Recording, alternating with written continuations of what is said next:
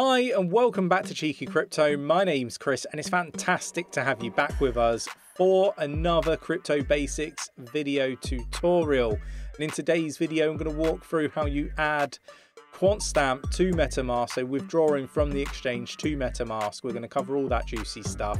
Now, what I would say is do check out the Crypto Basics playlist on the channel or jump into our Discord, which is absolutely free. Link is in the description of the video, where we have many other video tutorials on various different projects and various different themes. So if you enjoy this sort of content, mash up the like button, subscribe if you haven't subscribed already, tap in that bell, selecting all the notifications so you never miss a video.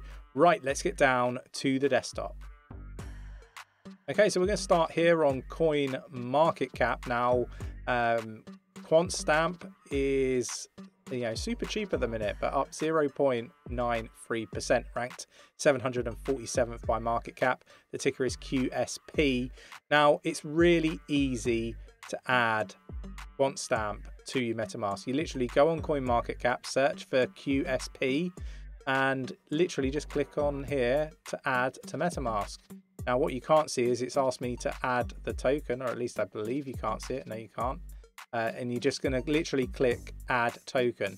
That will then add the token. If we go to my Metamask here, we'll see it's now added.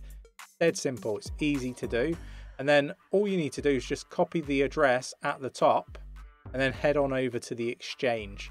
Right, so if we go over to the exchange, you search for Quantstamp on the withdrawal tab, so QSP, we've got it highlighted here.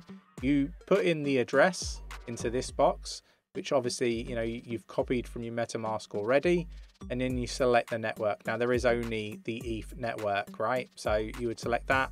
Then once you filled that all in, it'll come up with send, and you will just literally send it. It's as simple as that. So really straightforward and easy tutorial. Now, I'm not got any Quantstamp on my exchange to show you, but it's dead easy, and you can't really go wrong, to be quite honest with you. So that's a straightforward, really short video to walk through how you add Quantstamp to Metamask and how to transfer it through to the Metamask wallet. I hope you enjoyed today's video. If you did, mash up the like button, subscribe if you haven't subscribed already, tap in that bell, selecting all the notifications so you never miss a video, and I will catch you in the next one. Take care.